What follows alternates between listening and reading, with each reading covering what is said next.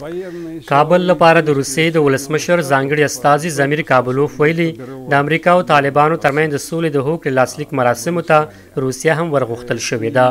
ضمیر کابلوف له لویشا ورځپاڼې سره په مرکه کې ویلي په دې تړاو ورسره خبرې شوې دي ځکه د امریکایي لوري ته طالبانو یو مهم شرط دا دی چې روسیه او چین د امریکا سره د طالبانو د سولې تړون ضمانت وکړي.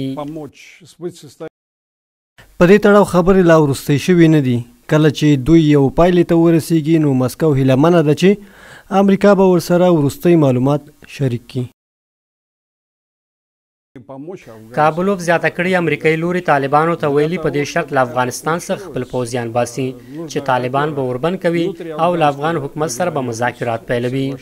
دا په داسې حال کې ده چې څه موده وړاندې طالب استازي عباس ستانکزي په یو مرکه کې ویلي وو دوی د سولې په هوکړه کې د جاپان په څیر یو بېطرفه شاهد او ضمانت کوونکی هیواد غواړي. خو اوس داسې ښکاري چې طالبان د سولې په هوکړه کې خپل ملاتړي هیوادونه چین او روس ورګډول غواړي. چین او روسیې په دې وروستیو کې له طالبانو سره نه یوازې خپل تماسونه زیات کړي بلکې په ډاګه له دغې وسلوالې ډلې سره د اړیکو پاللو اعترافونه هم کړي دي. بلخوا د رسنیو د راپورونو له مخې د طالبانو او امریکا ترمنځ په اتم پړاو مذاکراتو کې مهم پرمختګونه شوي دي.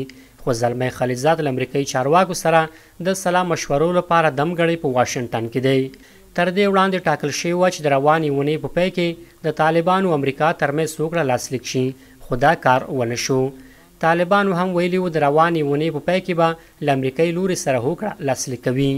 بل پلو لاسنس ټایم امریکایي نشریه وایي د طالبانو او امریکا ترمنځ په اتم پړاو مذاکراتو کې پر مهمو مسایلو باندې بحثونه شوي خو خبرې بې پیلې پای ته رسېدلې دي. سرچینه وایي چې ښایي د میاشتو مذاکراتو پیله په راتلونکو پړاوونو کې روښانه شي.